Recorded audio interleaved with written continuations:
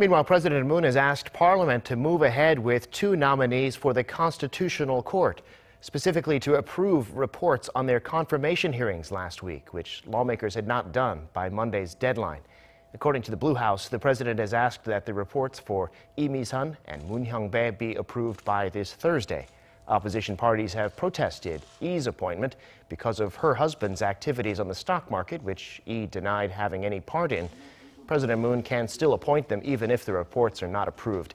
And because their predecessors' terms end on Thursday, it's likely the president will appoint them on Friday.